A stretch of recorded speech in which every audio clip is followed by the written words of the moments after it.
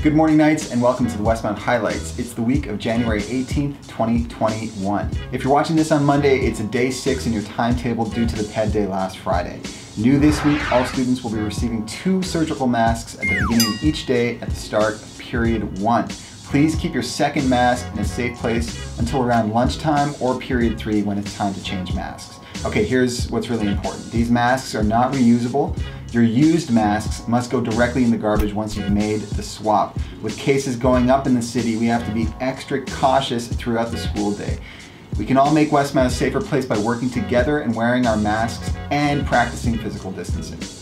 Switching gears, the first term report cards will be made available on the Mozaik portal for parents and students next Friday, January 29th. Parents, please make sure you have access to the Mozaik portal by logging in advance of next Friday. I've posted a link with instructions in the description below. Parent-teacher interviews will be taking place on the afternoon and evening of Monday, February 1st.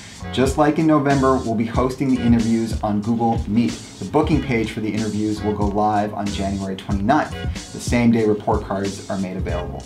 You'll receive more information by email in the coming days. Lastly, Mr. Wilder will be restarting the Dungeons & Dragons Club in February. The club will run virtually, of course. If you're interested, please contact Mr. Wilder by email. I'll put his email right here.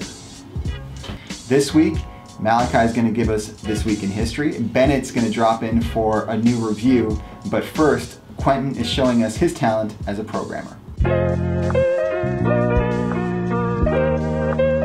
Hi, I'm Quentin, and this is my talent. I like to program, so that's what I'm going to be showing off for my talent. Alright, time to design the program. After about 15 minutes of designing, this is what I came up with. I know it isn't the flashiest of designs, but it works. So the first thing we have to add to our game is the square.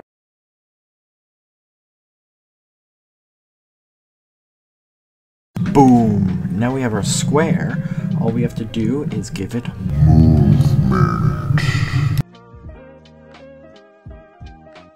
Okay, with that out of the way, all we have to add is an enemy.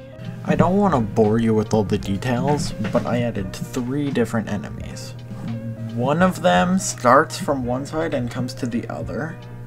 Another one chases you around wherever you move. And the other one has incredible range, but it gives you a warning before it attacks. And with those 3 enemies is the final result. Right here.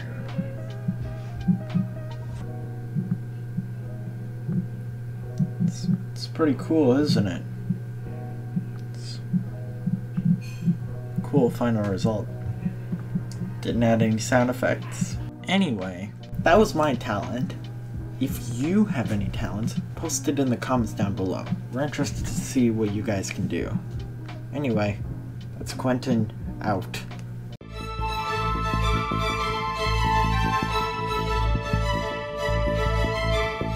Hey everyone, it's me, Bennett, and for this movie review, I am going to be reviewing the movie Tokyo Godfathers. Tokyo Godfathers is an anime film by Satoshi Kon about 3 homeless people, Jin, Hana, and Miyuki, who find an abandoned baby, and they go on this big journey across Tokyo to find the baby's parents. This is a great film with great animation, great characters, and a lot of good humor to lighten up the story.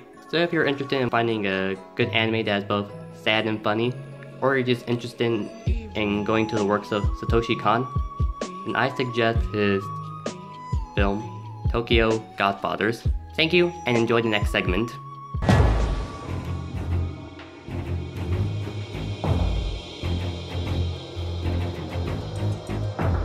Welcome back to the Westmount Highlights.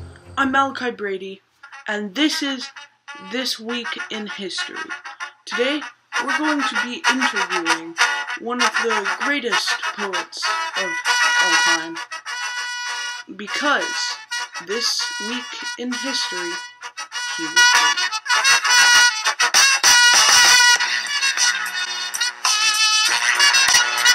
So Edgar, First off, happy birthday.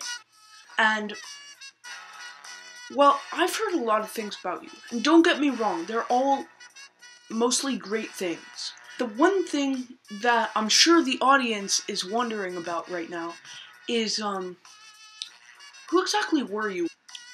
Yes, my birthday is actually on Tuesday, tomorrow, actually.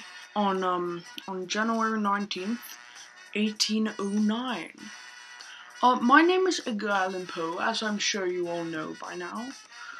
I published 3 works of poetry when I was a young adult. Then we moved to Philadelphia, where I would write dark horror stories, such as The Fall of the House of Usher and The Telltale Heart. I know you've heard of that one. Yeah, I've heard. Then, in 1844, we moved to New York City. I wrote stories like The Raven. My grandmother was a... In 1949, I died. Well, thank you, Mr. Poe, for your service, and I hope you liked this segment. Please remember to like and subscribe. I would say I hope you enjoyed the video, but we know you all just came for the music.